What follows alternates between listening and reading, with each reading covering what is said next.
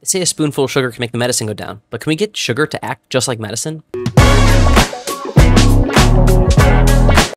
A scientist named Robert Ader discovered exactly that, and it kind of completely changed how we think about health. Ader was studying rats and their responses to taste. He gave them a sweet tasting solution, which is just sugar water, but he also mixed it with a drug that causes stomach upset.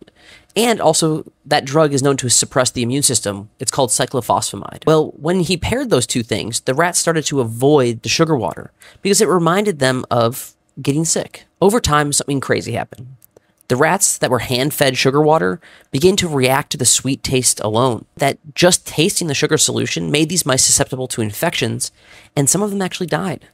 And this was thought that the sugar water was suppressing their immune systems just like the drug did. So in other words, their brains had learned to associate the sugary taste with decreased immune activity. And it's kind of like a Pavlov's dog type of ordeal, where instead of drooling, the rats' immune systems were being conditioned. And Ader called this conditioned immunosuppression. So why does this matter? Before this, scientists believed the immune system worked completely independently of the brain.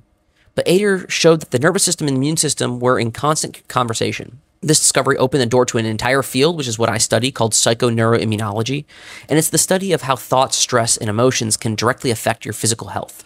Now, additionally, current studies are being done now that are using this Pavlovian response of the immune system to change how we dose drugs that have negative side effects. We might be able to give less drug by first combining something that is memorable, like the sugar water, with the drug to give the person this association, so that way we can treat diseases like cancer and heart disease. So next time you're drinking a sugary drink, know that your brain and immune system could be working together to change you and to help you fight off the world around you.